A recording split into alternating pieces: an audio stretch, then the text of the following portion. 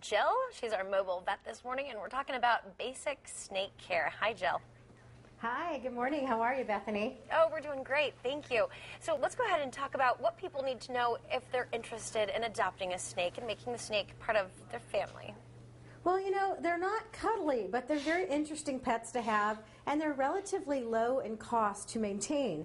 This little snake here is from Madagascar, and it's a female. They purchased her for about $65 a couple of years ago. She's only a couple years old.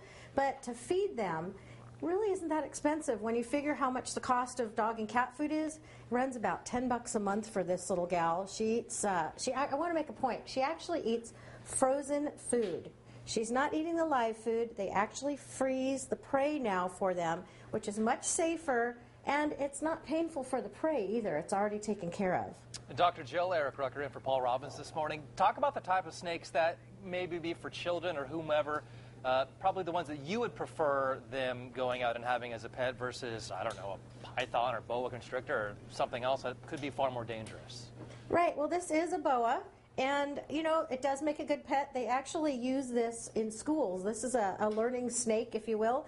Not all snakes bite. You just have to get to know their personality. And, you know, if you have a snake that bites, it's probably not the one for you, especially if you have children. But, you know, you just need to go out. There's a reptile show. Educate yourself. I love this magazine. It's a pretty new magazine out called Herp Nation.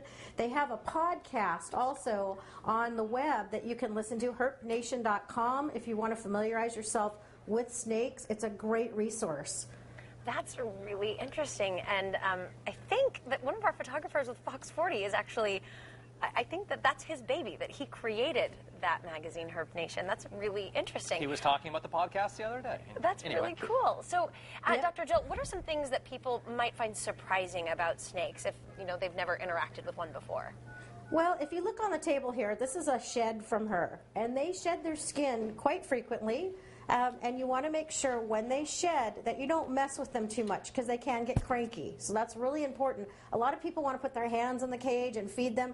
Leave them alone. That's really important. Also water. Really important to have a bowl of water in their cage, and it has to be accurate temperature. This is an animal from Madagascar, so they live more in the desert areas. This is a perfect animal to have in Sacramento. Very similar to their native environment. And real quick before we let you go, are there any snakes that people would want to avoid having pets? I imagine a rattlesnake, for example, probably not going to be the best pet. Right, rattlesnakes, not a good idea. Look and see. Like I said, check again. Constrictors are pretty good to have, but you want to make sure to avoid all venomous snakes, especially if there's kids around, because kids want to touch them and poke them, and they're cool animals, but you need to take note and be respectful of them. And, of course, keep them off of planes, right, Dr. Jill? Right, keep them off of planes, exactly. All right, Dr. Jill, thank you. To schedule an appointment with Dr. Jill, check out our website, Dr. Jill with a Y, JYL.com, or you can give her a call. Her number's there on the screen, 916-989-0738.